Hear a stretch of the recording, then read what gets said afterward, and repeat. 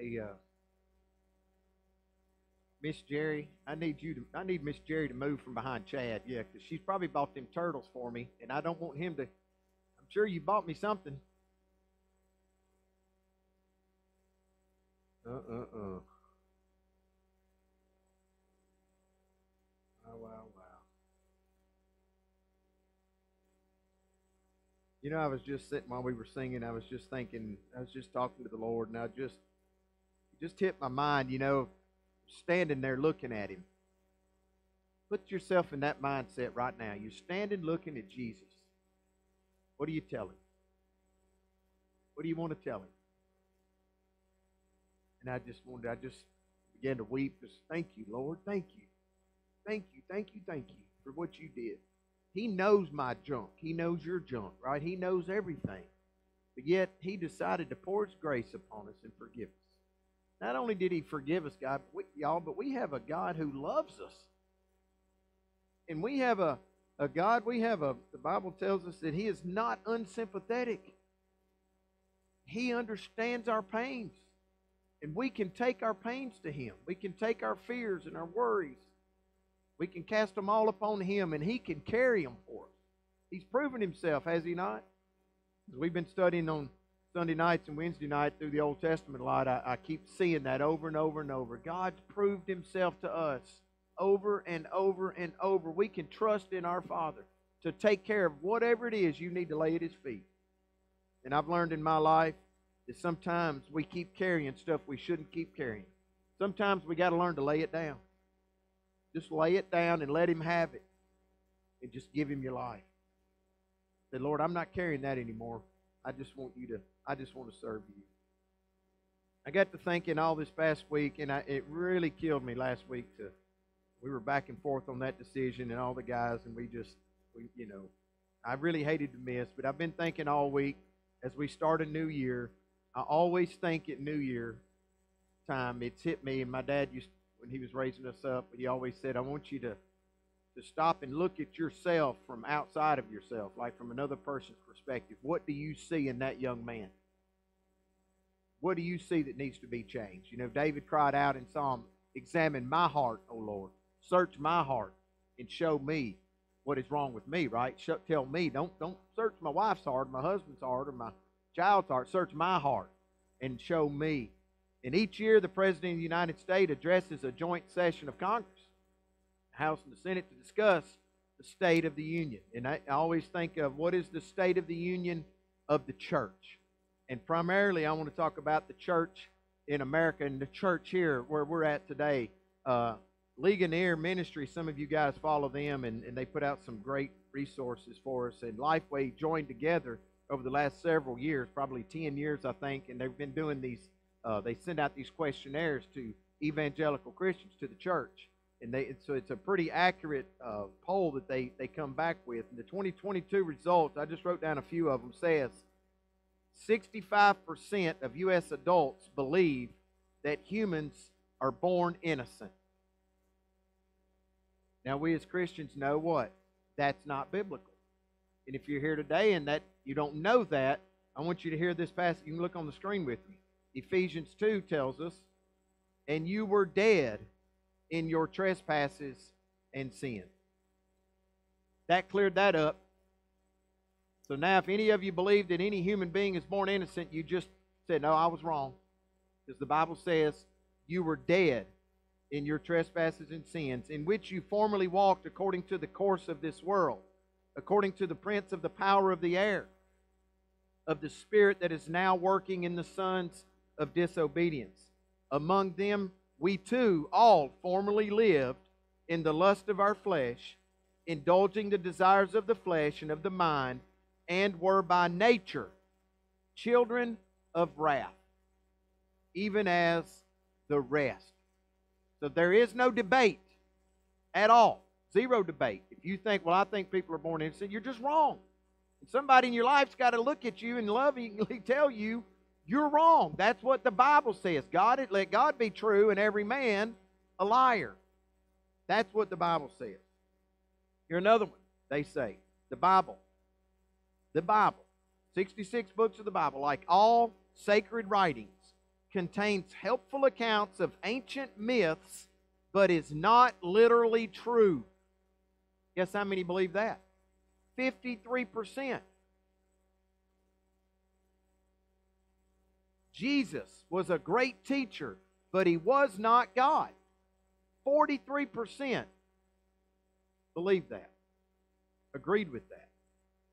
Even though the Scripture tells us in John 8:24, therefore I said to you that you will die in your sins, for unless you believe that I am He, capital H, God, you will die in your sins. There is no debate. Jesus is eternally God. There are many people out there that claim to be Christian. We talk about this often, but they're not. People who disagree with these key things that we've talked about. You cannot be a born-again Christian and disagree with God. You're calling God a liar. You must agree with Jesus. That's what repentance means, to agree with God. I change my thinking, and I turn and I go with His thinking. I agree with Him. That's what it means to be a Christian. Well, somewhere along the way, this is what's on my heart at the start of this year, and it's been piercing my heart all week.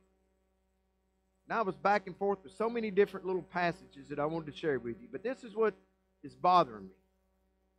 Somewhere along the way, many people who claim to be a Christian have decided to give up.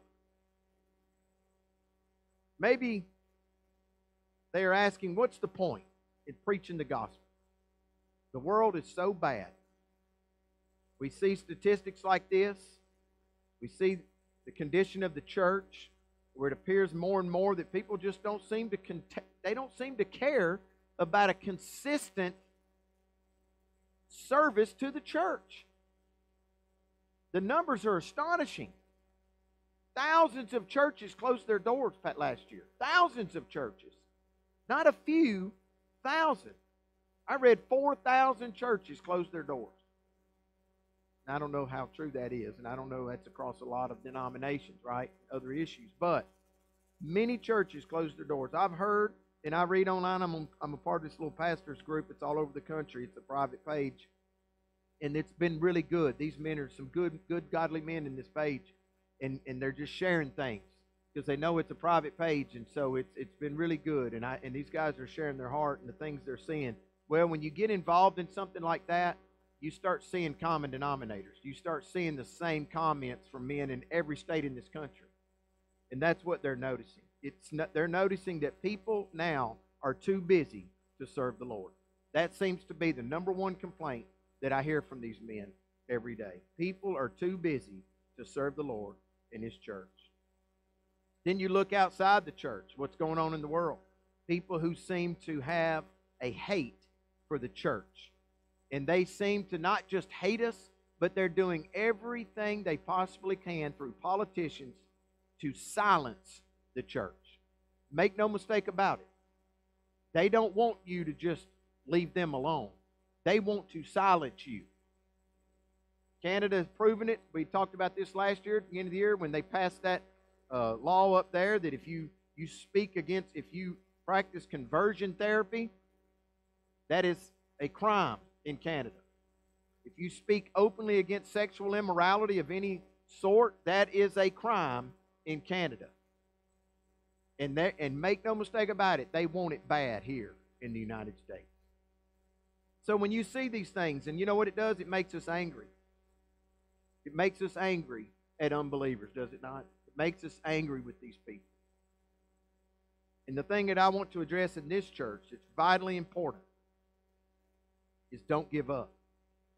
Do not grow weary. Do not forget what the Lord has commanded. And the question that we're going to have to ask ourselves today, and you're going to go home this afternoon and for the rest of this year, I want you to keep it on your mind. Do I really desire to see people saved this year? Galatians 6:7 tells us, do not be deceived. God is not mocked. For whatever a man sows, this he will also reap. For the one who sows to his own flesh will from the flesh reap corruption. But the one who sows to the Spirit will from the Spirit reap eternal life. let us not lose heart in doing good, for in due time we will reap if we do not grow weary. And what popped in my mind today, and you might think, wow, why'd you pick this story, Derek? But I picked the story of Zacchaeus today. You know, and as a church that goes book by verse through a book, a lot of times we miss some of these other stories that people who grew up in the church, we hear these same stories all year long, you know. And I remember growing up, and Zacchaeus meant a lot to me because he was a wee man, right? Yeah. I could relate to Zacchaeus. We used to sing the song all the time. Do y'all still remember the song? Do you want to sing it, Teresa? I'll leave you alone. So Luke chapter 19. Luke chapter 19. Y'all turn in your Bibles there and we'll read the story of Zacchaeus. In Luke 19 verse 1 it says, he entered Jericho and was passing through. Of course, that's speaking of Jesus. And there was a man called by the name of Zacchaeus. He was a chief tax collector and he was rich. Zacchaeus was trying to see who Jesus was and was unable because of the crowd, for he was small in stature. So he ran on ahead and climbed up into a sycamore tree in order to see him, for he was about to pass through that way. When Jesus came to the place, he looked up and said to him, Zacchaeus, hurry and come down, for today I must stay at your house. And he hurried and came down and received him gladly. When they saw it, they all began to grumble, saying, he has gone to be the guest of a man who is a sinner. Zacchaeus stopped and said to the Lord, behold, Lord, half of my possessions I will give to the poor. And if I have defrauded anyone of anything, I will give back 4 times as much. And Jesus said to him, today salvation has come to this house, because he too is a son of Abraham. For the Son of Man has come to seek and to save that which was lost. Now, something we need to understand here about a tax collector is that they were hated. All right? Still are, yeah. Well, you fed right into me there. You don't know it yet. I think you all know what Jesus thinks about hate. I think we all know that Jesus does not tolerate hate. Let me give you a very straight to the point passage. 1 John 2:9 says, the one who says he is in the light, meaning you say, I'm a Christian, I've been born again, I'm in Christ. If you say he is in the light and yet hates his brother, is in darkness until now. No, you are not saved, he says, point blank.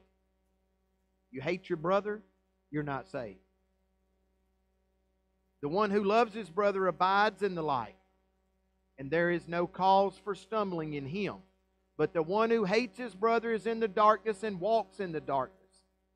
It means he's in it, he's not saved, and he's continuing in a pattern of unbelief and does not know where he is going because the darkness has blinded his eyes. Luke tells us that this tax collector here, Zacchaeus, was rich. We already talked about it back in Luke chapter 18. If y'all can, let me go look back on the screen with me, verse 24. And Jesus looked at him and said, how hard it is for those who are wealthy to enter the kingdom of God. Remember the story with the rich young ruler? He was so wealthy, and Jesus said, sell all you have and give to the poor. People start telling you, I always have to tell you guys this, because you know I like to give you things you can use with people. You're not saved unless you go under the water. You're not saved unless you're baptized. Jesus said you got to repent and be baptized. And then I always tell them, well, Jesus also said you need to sell all you have and give to the poor. Have you done that? See, they take things out of context. Don't let them. You know, make sure you understand the true meaning of what salvation is, right? So Jesus dealt with that rich young ruler, and he couldn't do what? He couldn't let go of his wealth, could he? And Jesus knew his heart. Jesus knew what was in his heart. The Pharisees considered these tax collectors as those who did not follow the law, and we often see them mentioned all throughout the New Testament, mentioned alongside of sinners. You'll see it often. Tax collectors and sinners. Prostitutes and tax collectors and sinners. They accused Jesus of eating with tax collectors and sinners. When Jesus explains church discipline in Matthew 18, this is what he tells the church. In Matthew 18:16, We're dealing with a person that's in the church that's still living in sin. They won't turn from their sin. They don't seem to care about it. Now it's come to the attention of the church. We got to do something about it. He says, if he does not listen to you, take one or two more with you, so that by the mouth of two or three witnesses every fact may be confirmed. If he refuses to listen to them, tell it to the church. And if he refuses to listen even to the church, let him be to you as a Gentile and a tax collector. What he is saying in that is treat them as someone who is unsaved. Treat them as someone who needs to hear the gospel. So tax collectors were not well liked, still aren't today, you're right. They were hated. What made them even worse, what made people hate a tax collector even worse, is that they were Jews. They were their own people. And they went and bought into a franchise. You know, they would go to Rome and give their money to be able to be allowed to go and tax the people. And they worked for the Romans. Here's the Romans occupying the land of Israel. The Jews hated that. And their own people went and joined up with the Romans to come back and tax their own people.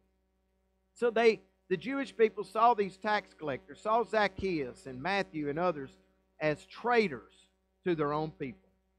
The tax collectors were known to cheat the people. The Romans required a certain amount of tax. And they said, okay, this is all we want. You go and bring that to us.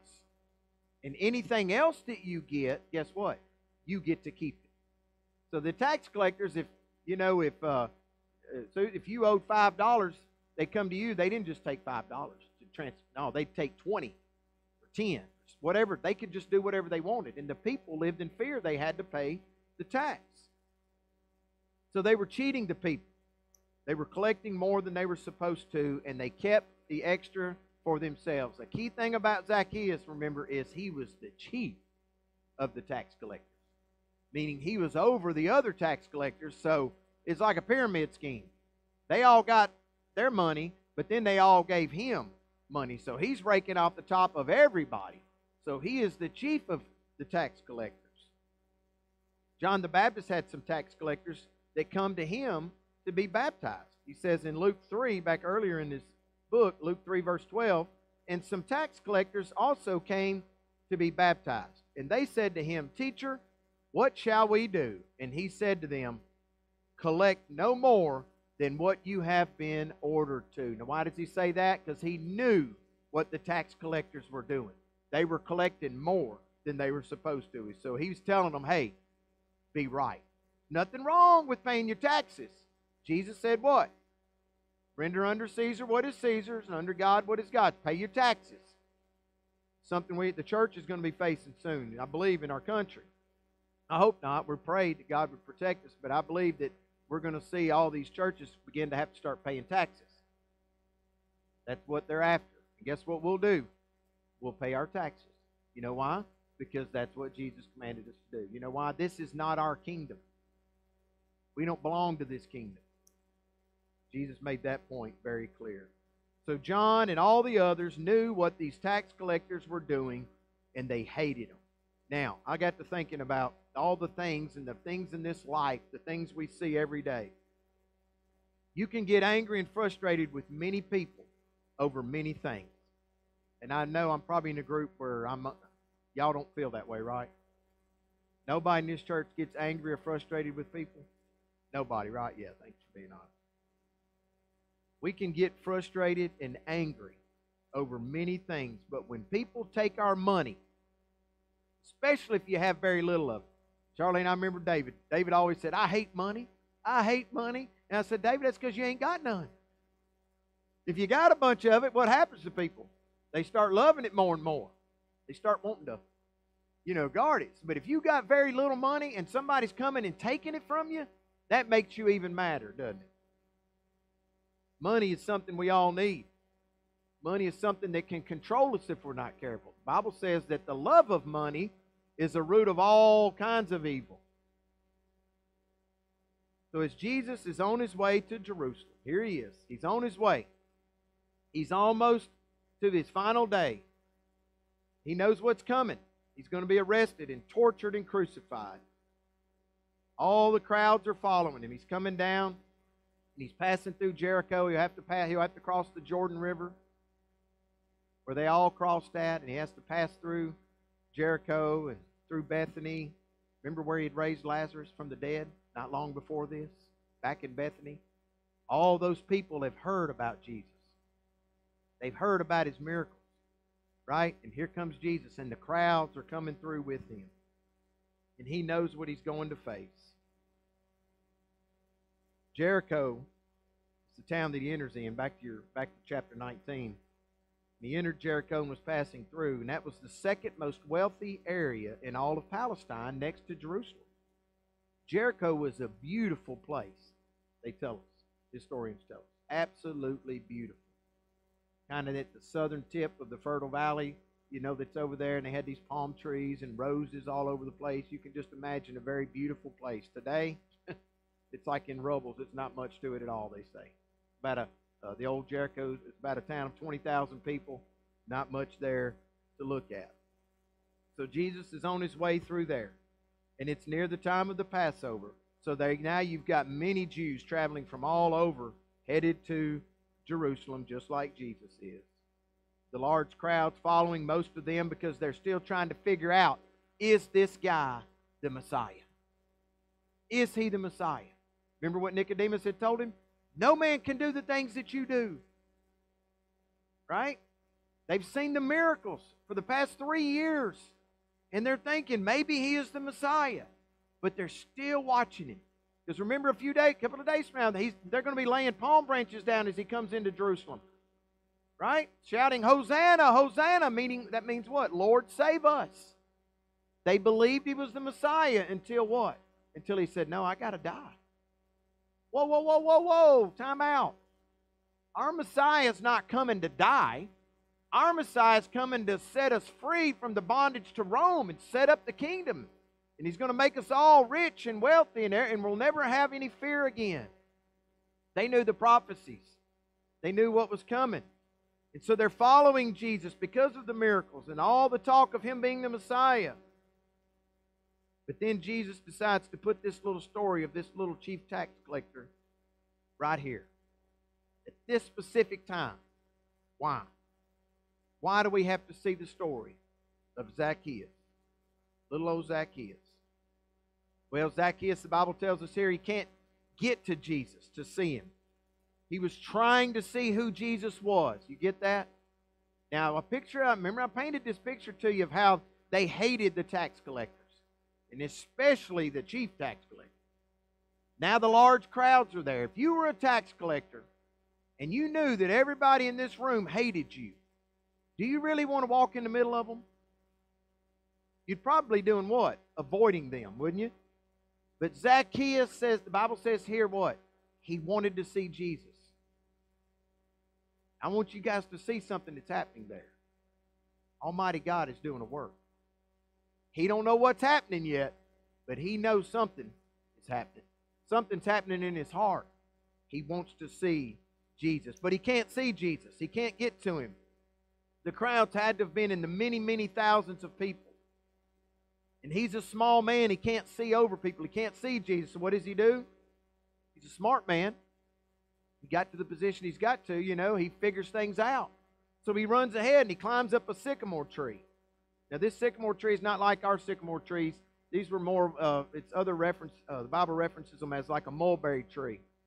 And they had a big, wide trunk at the bottom, and they weren't very tall trees, and they'd have these big limbs. So it was a tree, a man or a child could just run right up it and climb up. And he knows the path that Jesus is coming. He knows that this is the main road that runs through Jericho on the way to Jerusalem. He's grown up his whole life around there. Everybody knows this is where the pilgrims come on their way to Jerusalem to the Passover. So he just runs ahead and he gets up in this tree. I shouldn't say this, but it's popping in my mind, and y'all know how I am because I got to wake you up a second. But I remember I'm a big golfer, so I always wanted to go to Augusta. To me, that was the most beautiful. So I got to go to Augusta in 1997. And Jack Nicklaus was coming, and me and my buddy, I said, man, Jack Nicklaus is coming. I want to go see him at Amen Corner on the 12th tee box, So I run over there, and nobody's over there yet, and I'm standing at the 12th tee box because I know Jack's coming, right? As soon as he finishes 11, in my mind, the simple mind, 11, you go to 12.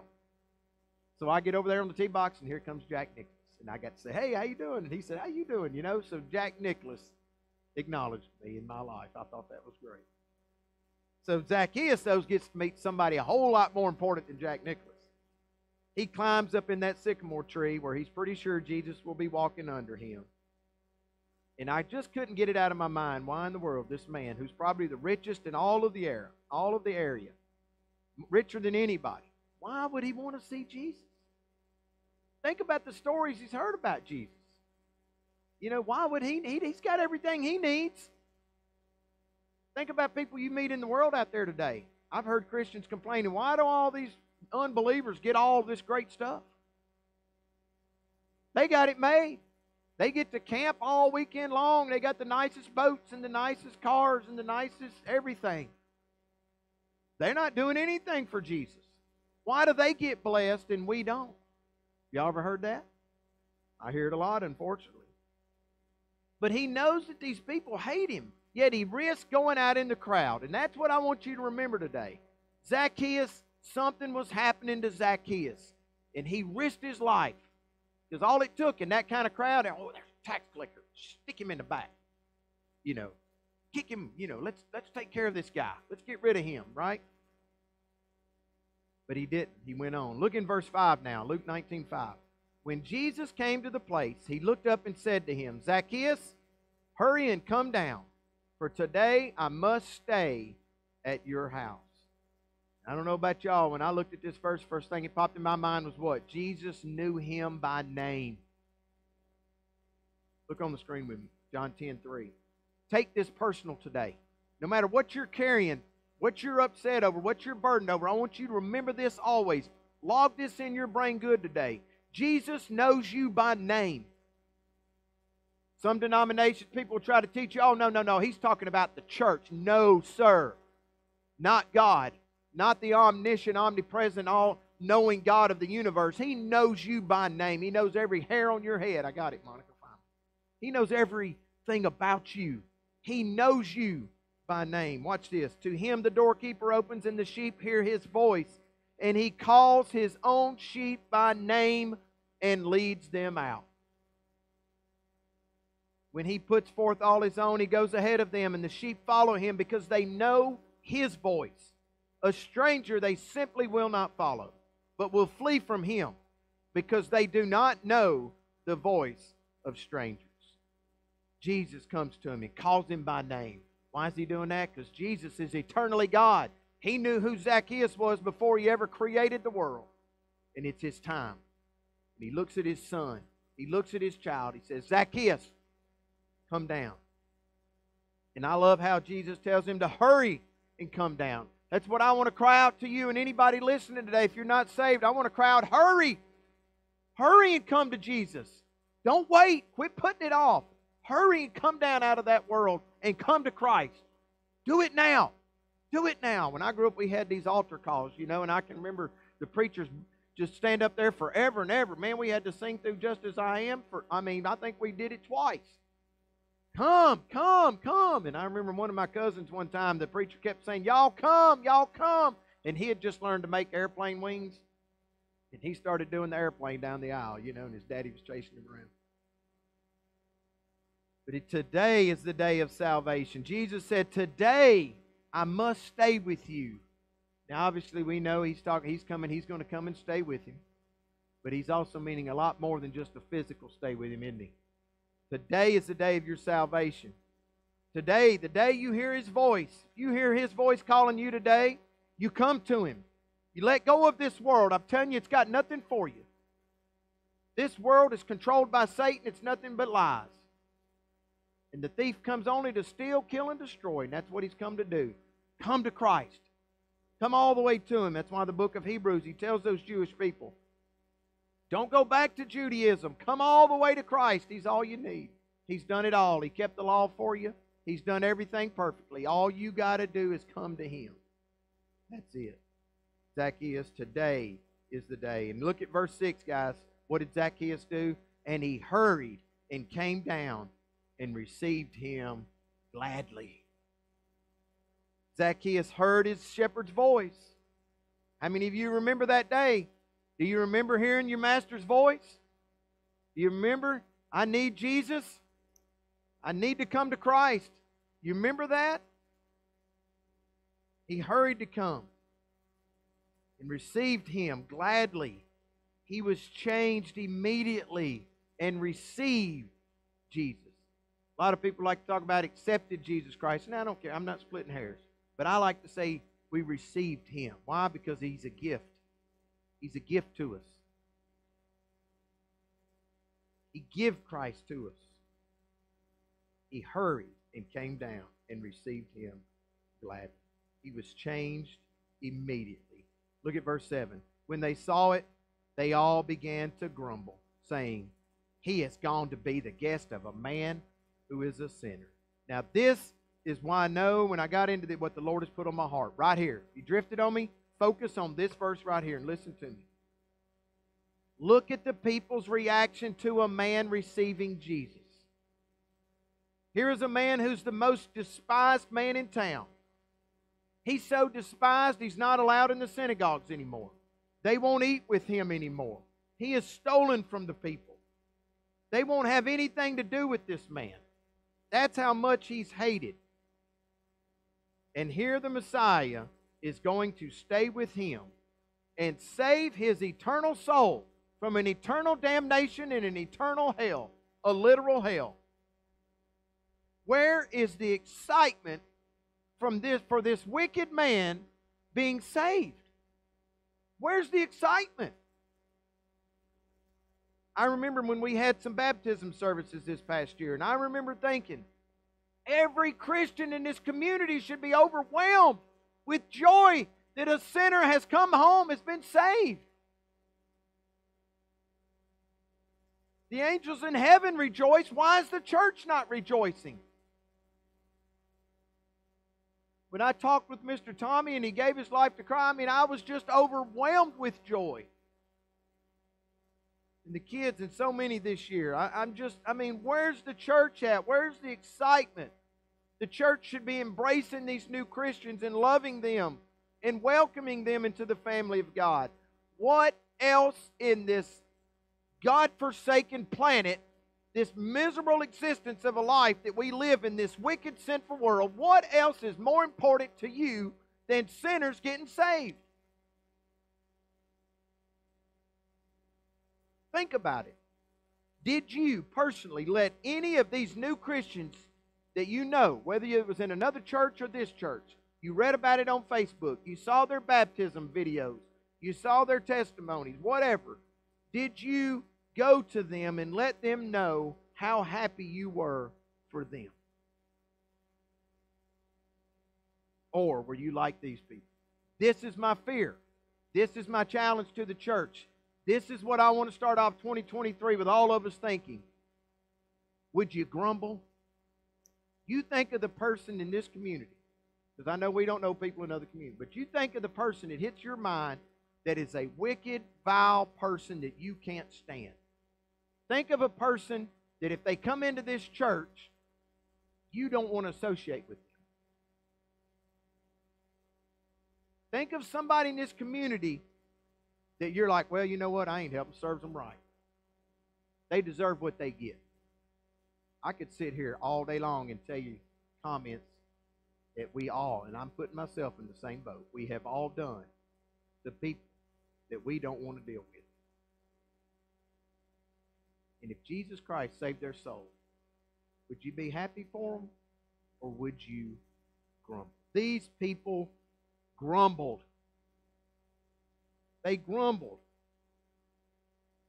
saying, he has gone to be the guest of a man who is a sinner. Verse 8.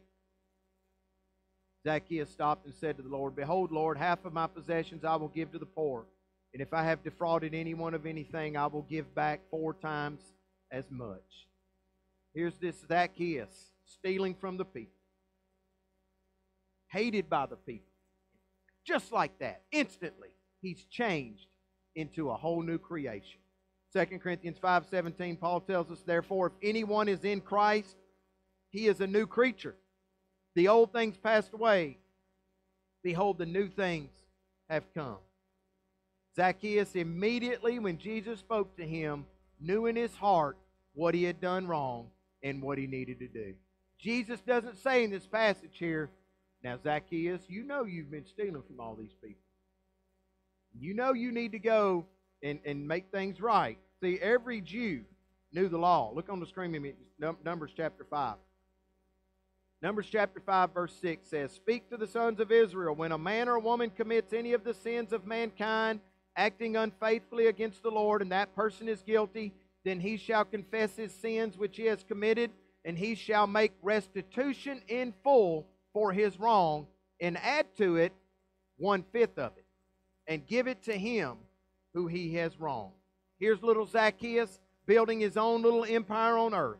He was the chief of the tax collectors. And in one moment, Jesus Christ called his name, and he was willing to lay it all down.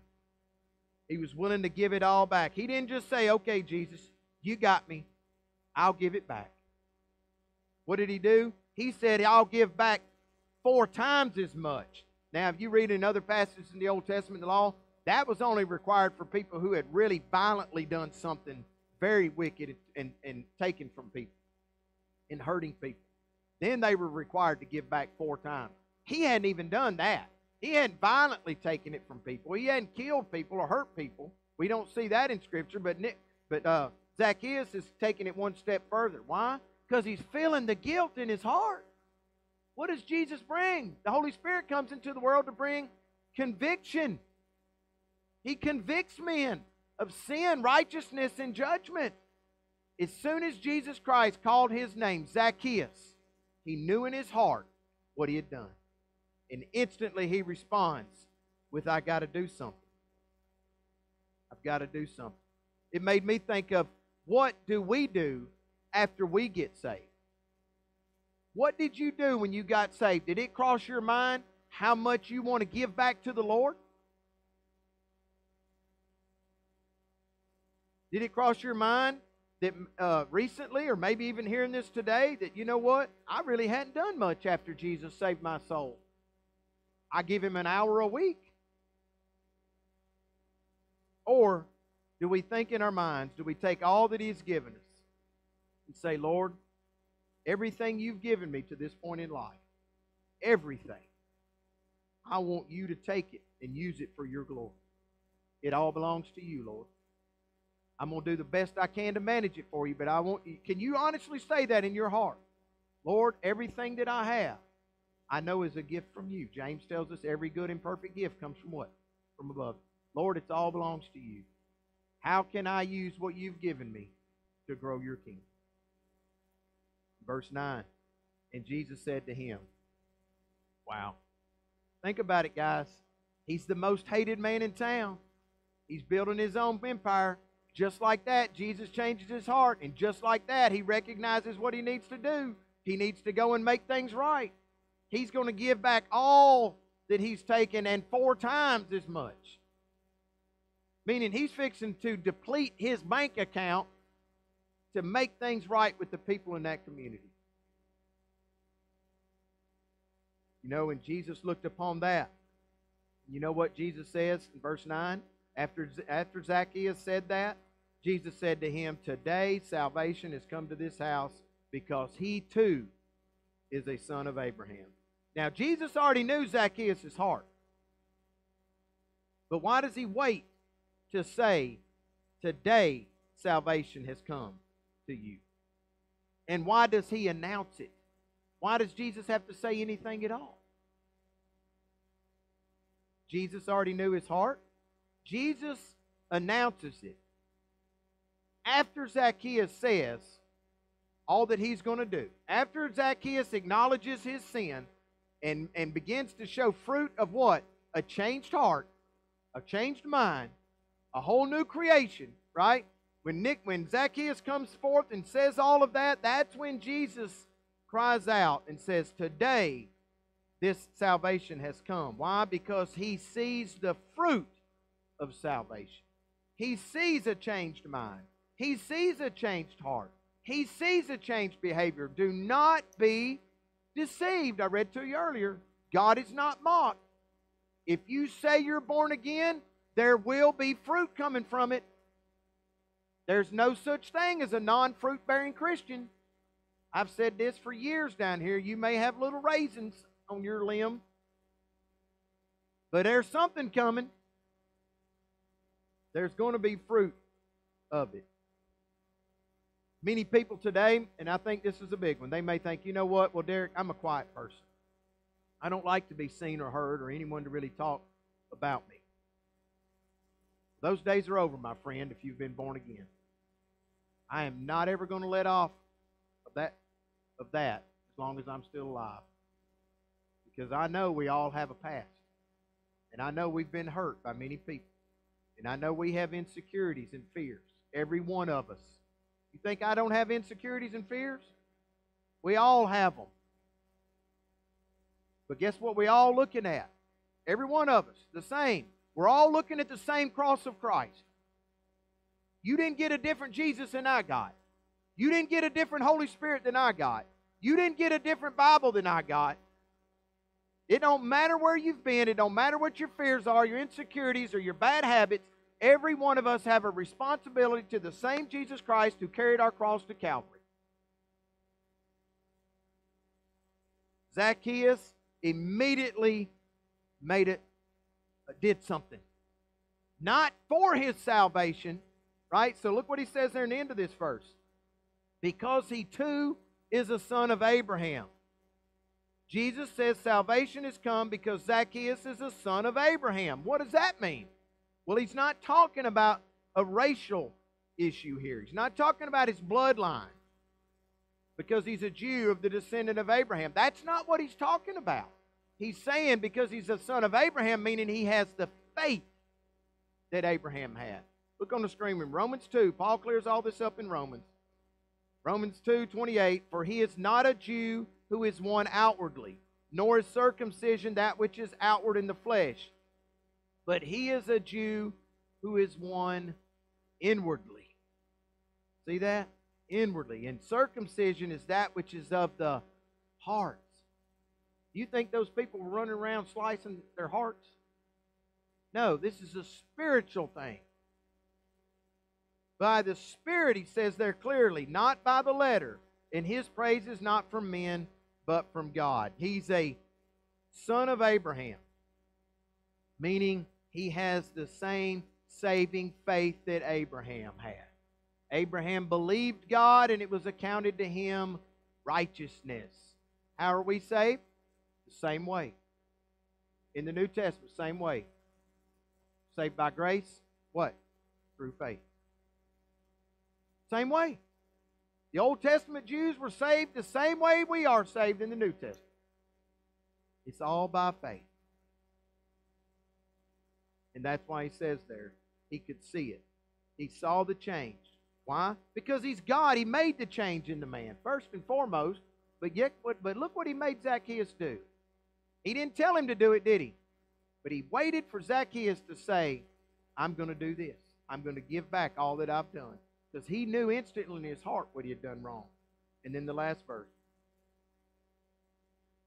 For the Son of Man has come to seek and to save that which was lost.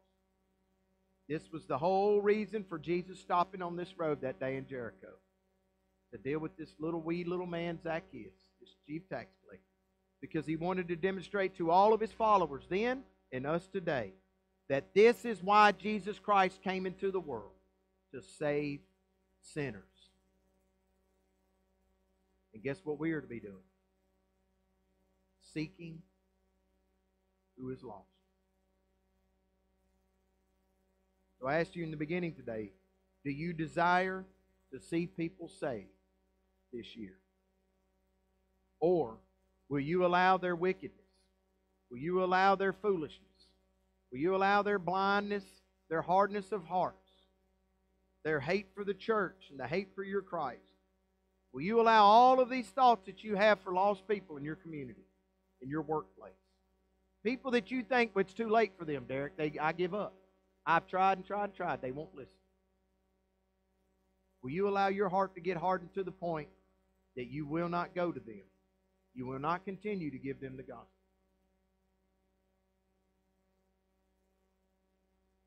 I think sometimes when I was growing up, people used to say they won't listen, so you dust your feet and move on. You know what I've learned recently? Some people, you get really good at dusting your feet and before you ever give the message. Don't dust your feet before you go in their house. You got to go in there first. And if they reject, there's a time to move on. You'll know that in your discernment and in your heart. But don't give up before you've ever even tried. Don't just assume that the most wicked, wretched person in this community, we see the drug addiction, we see the broken homes, we see the immoralities, we see all of this stuff going on, and it's probably in some of your families. It's in mine. We see it, don't we? Don't have the heart that says, I don't care, I give up. You keep on fighting for these people. Keep on praying. Keep on inviting them to church. Keep on studying to show yourself approved. Keep on trying to give them the truth. And I'm going to close with this verse, Romans 10:13. For whoever will call on the name of the Lord will be saved. Are you excited to hear somebody do that? Really? Are you excited to hear someone that you know call upon the name of the Lord? I can tell y'all, I've had great joys in my life. Birth of children, love and family, and all the many different things, blessings God's given me. But there's nothing that compares to kneeling down with a person and hearing them cry out to God to forgive me my sins. And I accept you. I receive you, Lord, as Lord over my life. There's nothing, I'm telling you, nothing compares to that. If it does, your priorities are off. Because that's a soul. Zacchaeus was a soul that was headed for hell. The person that's in your mind right now that you got to go out and deal with this week, they're a soul that's headed for hell.